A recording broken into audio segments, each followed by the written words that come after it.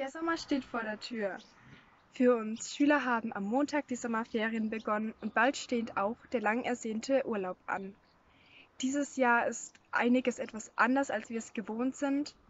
Einige haben bestimmt lange Reisen geplant mit dem Flugzeug, dem Auto oder dem Schiff und mussten diese jetzt absagen oder kurzfristig ihr Reiseziel verändern.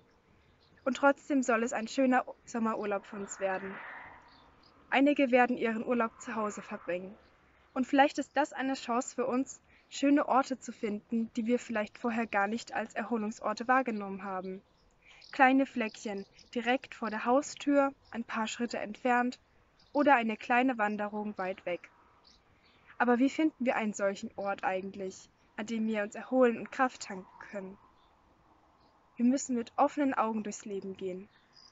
Und wir müssen versuchen, gewisse Orte, die wir als Einheimische, als gewöhnlich betrachten, mal versuchen mit den Augen eines Touristen zu sehen.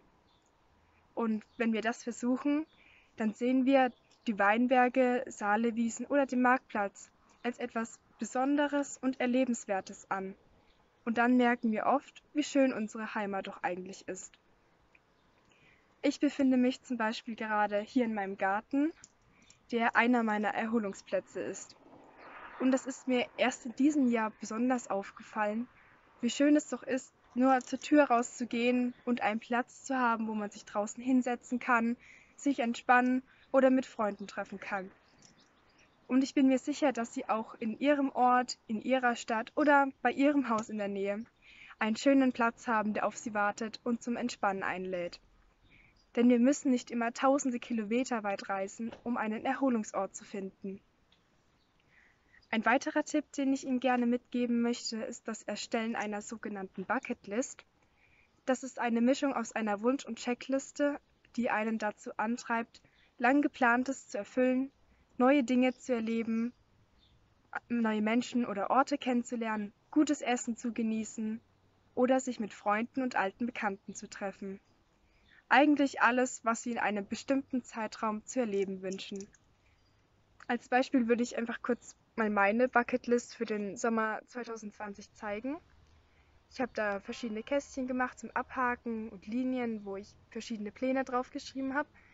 Es ist noch nicht ganz ausgefüllt, aber der Sommer ist ja noch lang, also bleibt noch viel Zeit zum Erleben. Aber ein paar Sachen konnte ich doch schon abhaken.